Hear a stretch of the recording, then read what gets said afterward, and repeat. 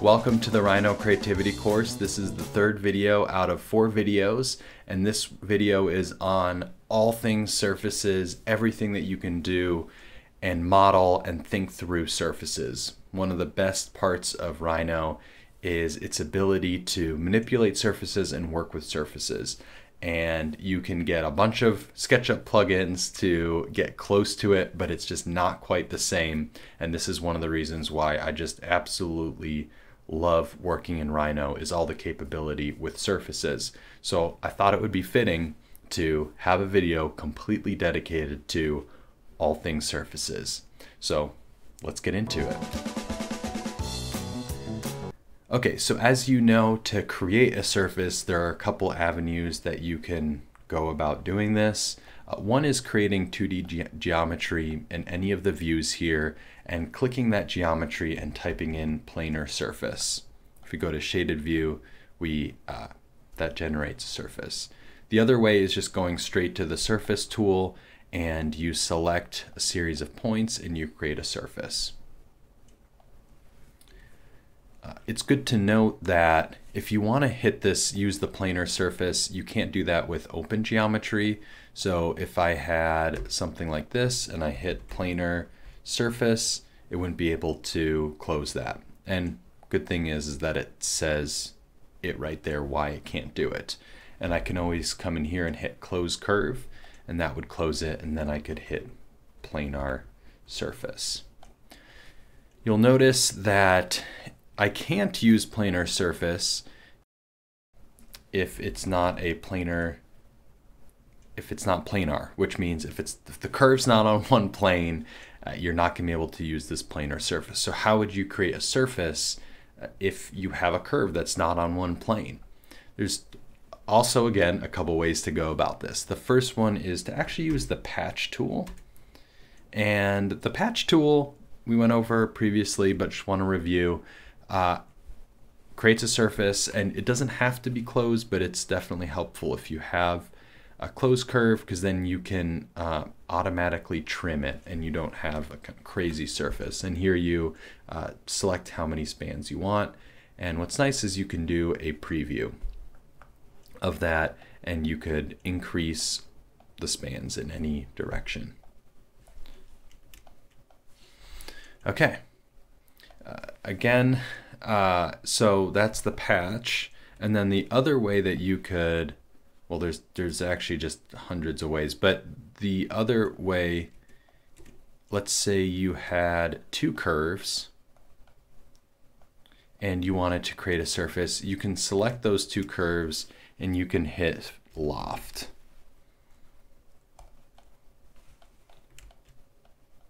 Okay. So we have the patch, we have the loft, we have the planar surface, and then we have the selecting the surface to begin with.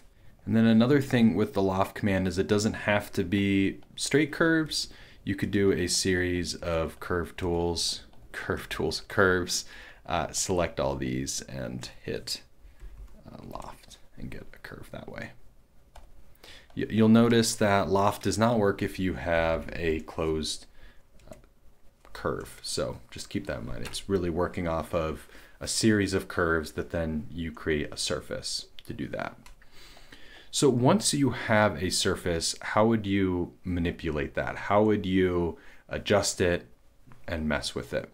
I do have a number of tutorials on topography that I definitely recommend that you check out. I'll go over this aspect a little quicker, but if you want to go more in depth on topography, check those videos out.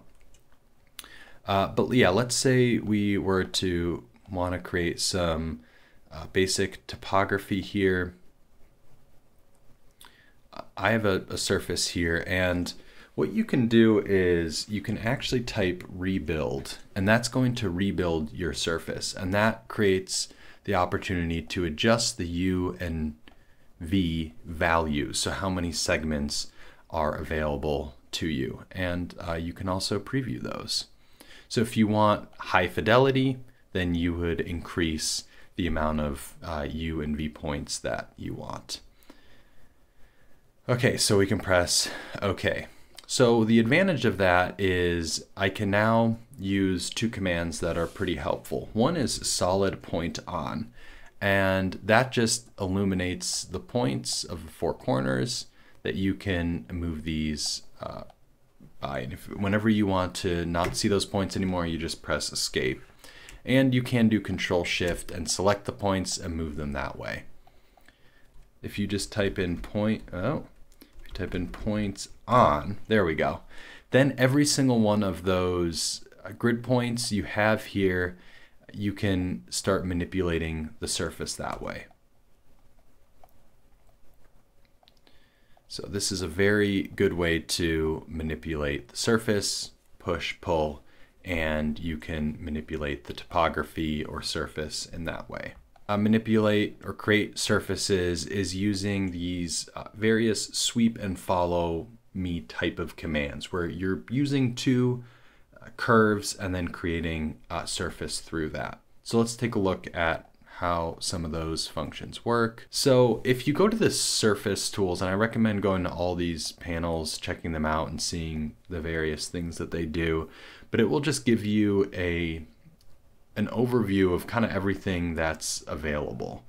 So you can kind of just check out, you have a sweep 1, you have a sweep 2, you have a revolve, and you kind of just get an overview of this various curve sweeping commands that you have available. So let's just start with a sweep 1, standard. And we'll go sweep, no, I want to do sweep 1 and select the rail. Let's do that again. Select the rail. There we go. I guess they're both considered the rail, and you can change the options, road, freeform, and again, now you have this. And again, it's similar. You know, you can Control Shift and you can manipulate the curves itself. So I can scale this and manipulate it. I can push it up. I can Control Shift. Oh, again, sorry, I'm pressing Control Shift. I can extrude something to get a cap. I can extrude something to get a base, and pretty quickly here create just some kind of preliminary things that might be things that you want to explore. And again, you can go points on and manipulate the form that way. Okay, then let's take a look at sweep 2, which also, especially if you're making a tower, I'll just review this one again. I know I went over this before, but it's always good to review. Again, you can just kind of make this all in the various views, and then let's do a sweep 2. Sweep 2, I can select first rail, second rail, and I can determine the fidelity.